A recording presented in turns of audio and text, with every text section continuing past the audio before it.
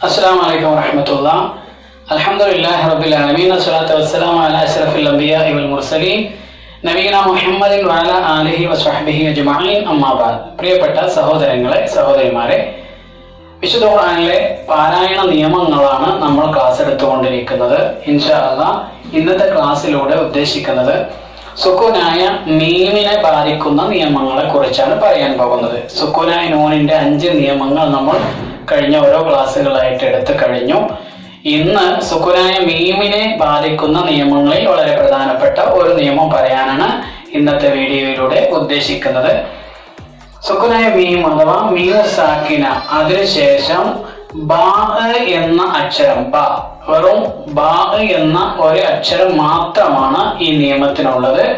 അപ്പോൾ സുക്കൂനായ മീമിന് ശേഷം ബാ വന്നാൽ എന്താണ് ചെയ്യേണ്ടത് എന്നതാണ് ഇന്നത്തെ നിയമം. ഒരു പ്രത്യേക കാര്യം ശ്രദ്ധിക്കാനുള്ളത്, അൽ മീമു സാക്കിന അഥവാ സുക്കൂനുള്ള മീം എന്ന് പറഞ്ഞാൽ മീമിന്റെ മുകളിൽ സുക്കൂൻ ഇടുക.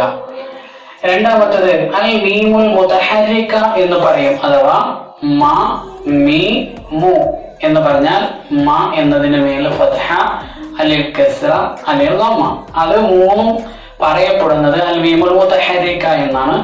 സുക്കൂന് മാത്രം വന്നാൽ അൽ മീമു സാക്കിന എന്ന് പറയും. അപ്പോൾ ഇതിനെ അഥവാ മീമു സാക്കിനെ കുറിച്ചാണ് നമ്മളുടെ നിയമം നമ്മൾ പഠിക്കാൻ പോകുന്നത്. ഒന്നാമത്തേത്, മീമു സാക്കിനക്ക് ശേഷം ബാ എന്ന അക്ഷരം വന്നാൽ എന്തു ചെയ്യണം? അതിനാണ് അൽ ഇഖ്ഫാഉ അശ്ശഫവി അഥവാ അവ്യക്തമാക്കി ഓതുക എന്നതാണ് നമ്മൾ ചെയ്യേണ്ടത്. ഉദാഹരണത്തിലേക്ക് വന്നാൽ, ഇവിടെ ഇന്ന റബ്ബഹും, അതുപോലെ തന്നെ ശേഷം ബിഹിം.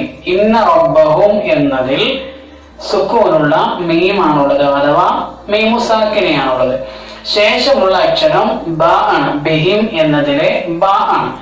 അപ്പോൾ സുക്കൂനുള്ള മീമിന് ശേഷം ബ വന്നാൽ അൽ ഇഖ്ഫാഉ ശഫവിയാണ് നമ്മൾ ശ്രദ്ധിക്കേണ്ടത്. അപ്പോൾ എങ്ങനെ ഓതണം? പല ആളുകൾക്കും തെറ്റിപ്പോകും.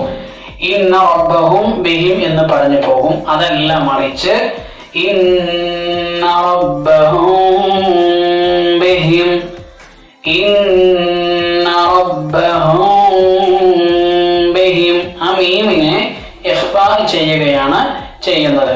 അപ്പോ സുക്കൂനുള്ള മീമിന് ശേഷം ബ വന്നാൽ ഒരേ ഒരു അക്ഷരം മാത്രമാണുള്ളത്, അത് വന്നാൽ ഇഖ്ഫാ ചെയ്യുകയാണ് വേണ്ടത്. ഇന്ന റബ്ബഹും ബിഹിം എന്ന് പറഞ്ഞാൽ ഹും എന്ന് പറയുമ്പോൾ മീമ് വെളിവാവുകയാണ് ചെയ്യുന്നത്. ഇദ്ഹാറാണ് സംഭവിക്കുന്നത്. നമുക്ക് വേണ്ടത് ഈ മീമിനെ ഇഖ്ഫാ ചെയ്യണം, അവ്യക്തമാക്കി ഉച്ചരിക്കുകയാണ് ചെയ്യേണ്ടത്. അപ്പോ ഇന്ന റബ്ബഹും ബിഹിം ഇങ്ങനെയാണ് ഓതേണ്ടത്. ഇനി നമുക്ക് എല്ലാവർക്കും പരിചയമുള്ള മറ്റൊരു ആയത്താണ് തർമീഹിം ബിഹിജാറത്തിൻ. തർമീഹിം ബിഹിജാറത്തിൻ, അല്ലെ? തർമീഹിം സുക്കൂനുള്ള മീമാണ്, ശേഷമുള്ള അക്ഷരം നേരത്തെ പറഞ്ഞതുപോലെ തന്നെ ബാ ആണ്. അപ്പോൾ ഇതെങ്ങനെ ഓതണം? തർമീഹിം ബിഹിജാറത്തിൻ എന്നല്ല, മറിച്ച് തർമീഹിം ബിഹിജാറത്തിൻ, തർമീഹിം ബിഹിജാറത്തിൻ,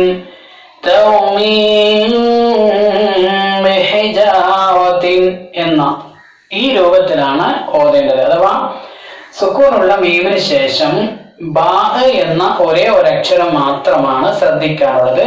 അത് വന്നു കഴിഞ്ഞാൽ ആ സുക്കൂനുള്ള മീമിനെ അവ്യക്തമാക്കിയിട്ടാണ് ഓതേണ്ടത്, അഥവാ ഇഖ്ഫാ ആണ് ചെയ്യേണ്ടത്. ആ ഇഖ്ഫാഇന് പറയുന്ന പേര് ഒന്നുകിൽ ഇഖ്ഫാ എന്നോ അല്ലെങ്കിൽ അൽ ഇഖ്ഫാഉ ശഫവി, ചുണ്ടിൽ നിന്ന് വരുന്ന അക്ഷരം എന്ന നിലക്കാണ് അൽ ഇഖ്ഫാഉ ശഫവി എന്ന്.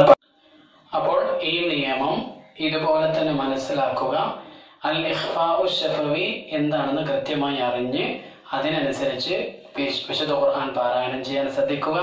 അല്ലാഹു സുബ്ഹാനഹു വ തആല നമ്മളെ സഹായിക്കുമാറാവട്ടെ. വആഖിറു ദഅവാന അൽഹംദുലില്ലാഹി റബ്ബിൽ ആലമീൻ. അസ്സലാമു അലൈക്കും വറഹ്മത്തുള്ളാഹി.